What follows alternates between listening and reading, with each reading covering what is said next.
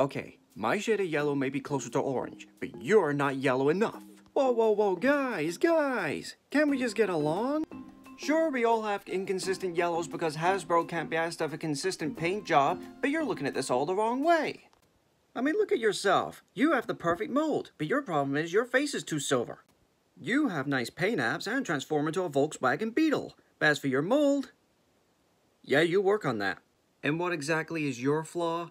Oh, that's cute. I don't have any flaws. I have a Cybertronian mode and my yellow's perfect.